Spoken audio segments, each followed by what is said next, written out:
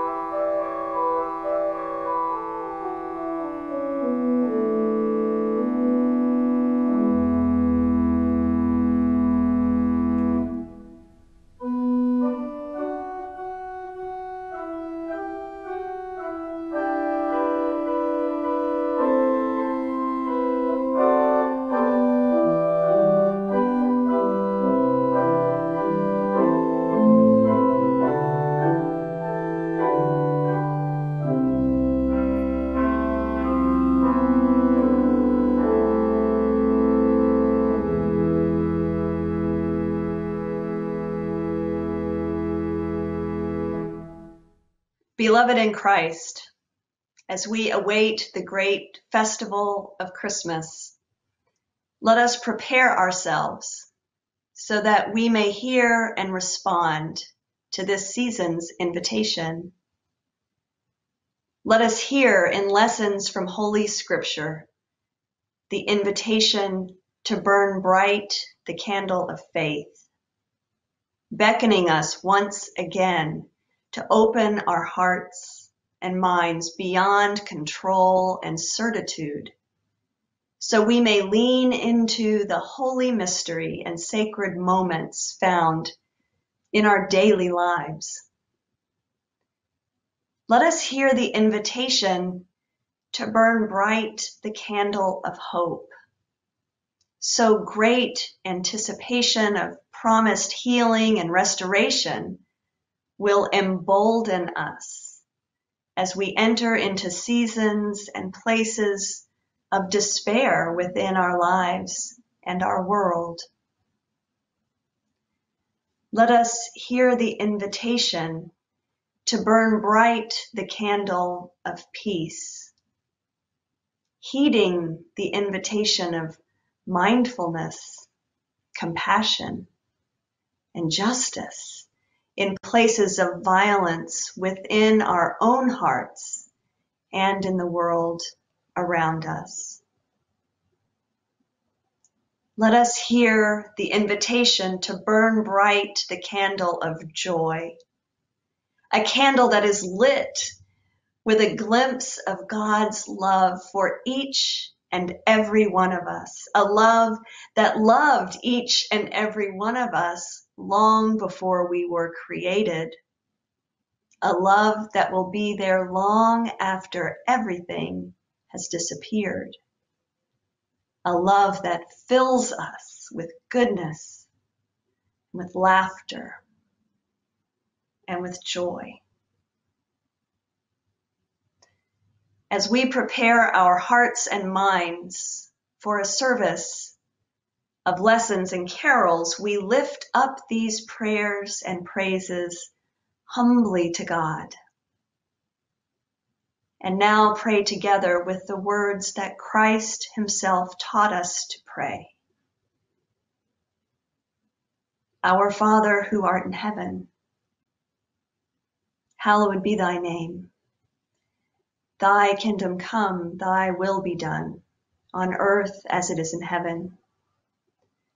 Give us this day our daily bread, and forgive us our trespasses as we forgive those who trespass against us. And lead us not into temptation, but deliver us from evil. For thine is the kingdom and the power and the glory forever and ever. Amen.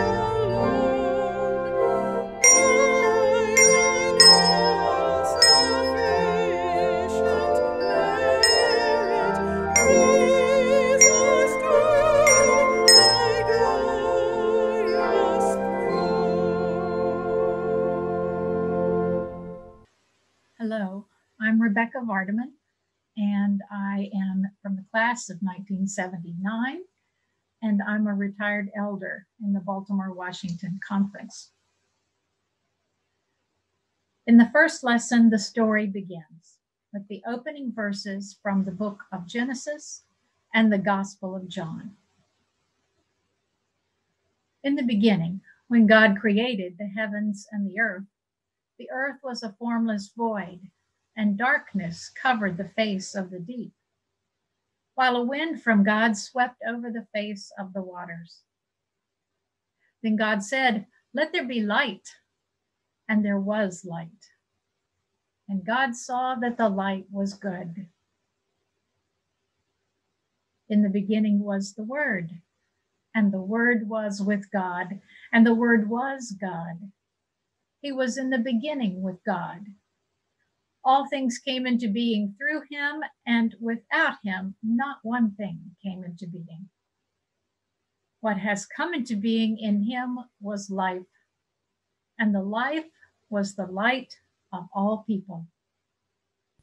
In the beginning was the Word, and the Word was with God, and the Word was God. The same was in the beginning with God. In the beginning was the Word, and the Word was with God, and the Word was God. The same was in the beginning with God. In the beginning was the same was in the beginning God, and the Word was God. In the beginning was the same was in the beginning God, and the Word was God. In the beginning was the Word was beginning God, and the Word was God. In the beginning was the same was in the beginning God, and the Word was God. All things were made that have been made. Nothing was made He has not made. All things were made that have been made. Nothing was made He has not made. All things were made by Him, all things were made by Him, all things were made by Him. The Word and the Word was with God, and the Word was God.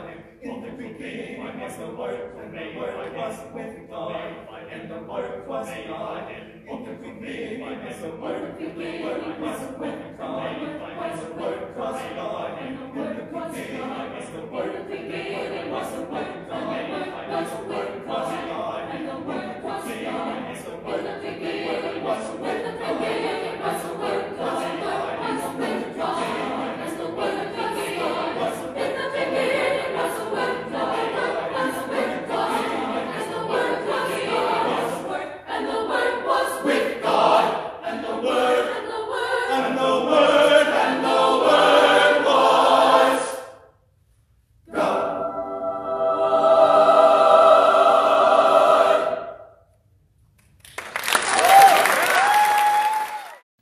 I'm Father Sam Smith, Southwestern class of 1985. I'm the rector here at St. Paul's Episcopal Church in Stockbridge, Massachusetts. The second lesson, wait for the Lord. Psalm 27, verses 1, 13, and 14. The Lord is my light and my salvation. Whom shall I fear? The Lord is the stronghold of my life. Of whom shall I be afraid? I believe that I shall see the goodness of the Lord in the land of the living. Wait for the Lord. Be strong, and let your heart take courage. Wait for the Lord.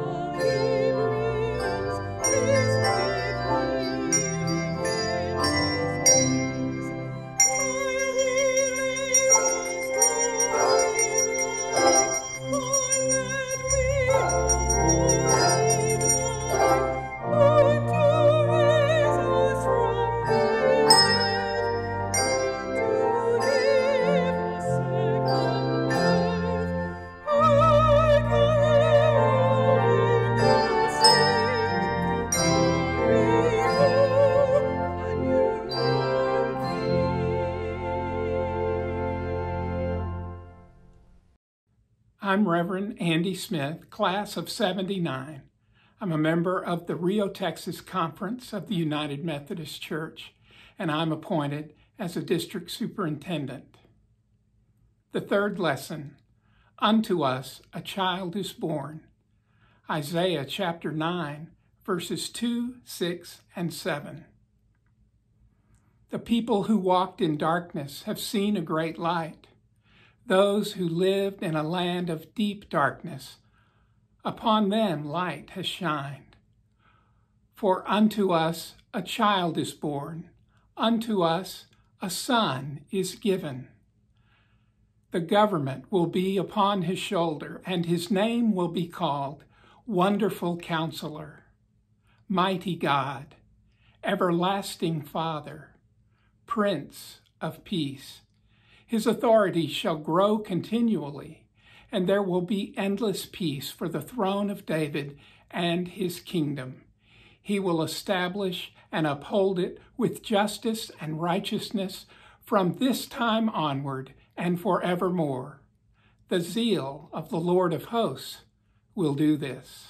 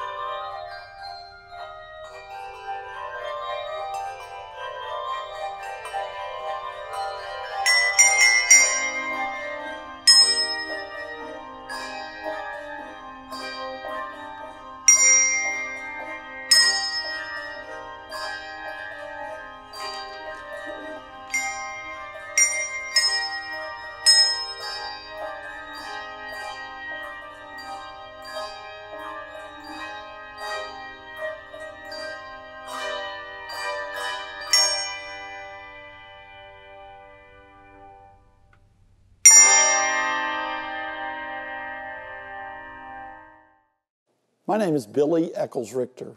I have the joy of being the lead pastor at Grace Avenue United Methodist Church in Frisco, Texas. I'm a Southwestern graduate from the class of 1980. Hear now the fourth lesson as it comes to us from the Gospel of Luke, the first chapter, the 26th through the 38th verse. In the 6th month, the angel Gabriel was sent by God to a town in Galilee called Nazareth, to a virgin engaged to a man named Joseph, who was of the house of David. The virgin's name was Mary. And the angel came to Mary and said, "Greetings, favored one, the Lord is with you." But she was perplexed by his words and pondered what sort of greeting this might be. But the angel said to her, "Do not be afraid, Mary, for you have found favor with God. And now you will conceive in your womb and bear a son, and you will name him Jesus. He will be great and will be called the Son of the Most High, and the Lord God will give him the throne of his ancestor David. He will reign over the house of Jacob forever, and of his kingdom there will be no end." Mary said to the angel, "How can this be, since I am a virgin?" And the angel said to Mary, "The Holy Spirit will come upon you, and the power of the Most High will overshadow you. Therefore, the child that will be born will be called Holy. He will be called the Son of God. And now, your relative Elizabeth, in her old age, has also conceived a son, and this is the 6th month for her who was said to be barren. For nothing is impossible with God." Then Mary said to the angel, "Here am I, the servant of the Lord. Let it be to me according to your word." And then the angel departed from her.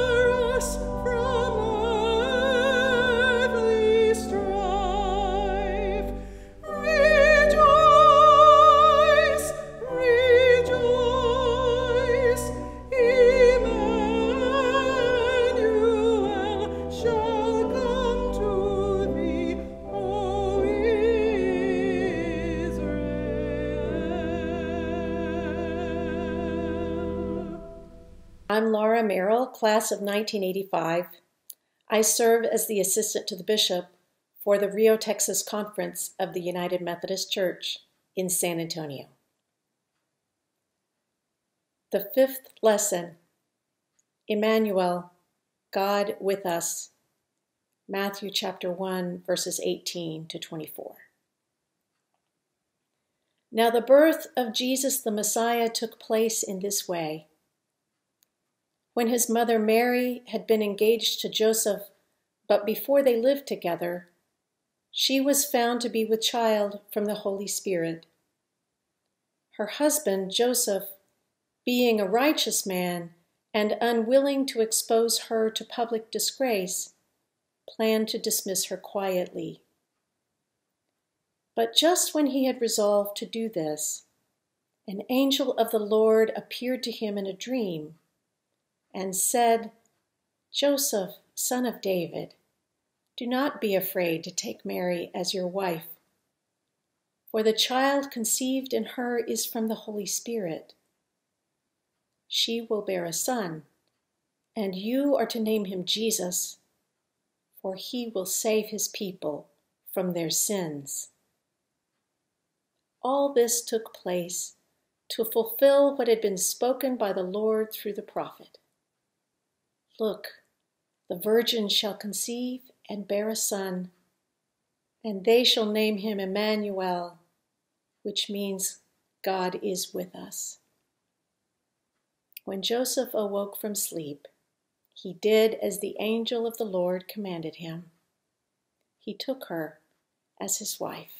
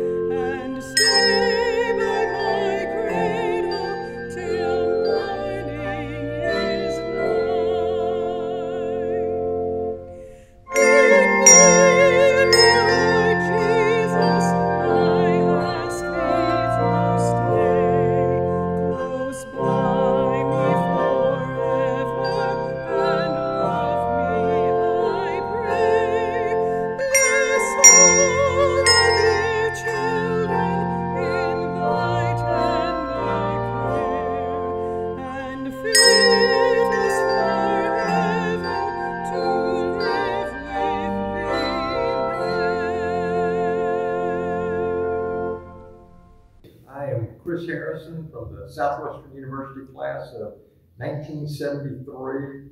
I'm the minister at First Presbyterian Church of Giddings. Our lesson for the sixth lesson, as shepherds receive the good news, is found in the second chapter of Luke, verses 8 to 20. Listen again for the word of God. In that region, there were shepherds living in the fields, keeping watch over their flock by night.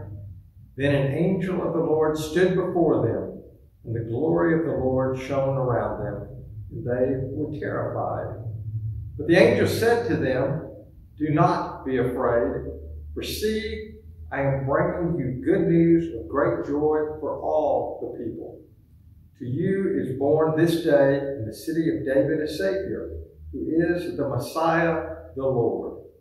This will be a sign for you. You will find a child wrapped in bands of cloth and lying in a manger." And suddenly there was with the angel a multitude of the heavenly host, praising God and saying, "Glory to God in the highest heaven, and on earth peace among those whom he favors." When the angels had left them and gone into heaven, the shepherds said to one another, "Let us go now to Bethlehem and see this thing that has taken place, which the Lord has made known to us." So they went with haste and found Mary and Joseph and the child lying in the manger. When they saw this, they made known what had been told them about this child, and all who heard it were amazed at what the shepherds told them. But Mary treasured all these words and pondered them in her heart. The shepherds returned, glorifying and praising God for all they had heard and seen as it had been told them. The word of the Lord. Thanks be to God.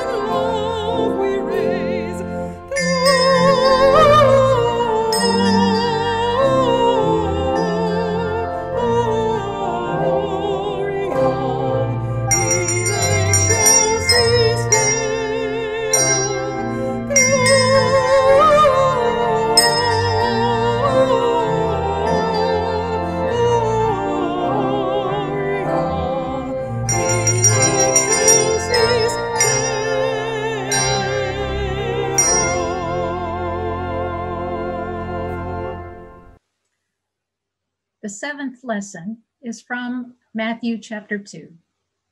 The Magi visit baby Jesus. And there, ahead of the Magi, went the star that they had seen at its rising, until it stopped over the place where the child was.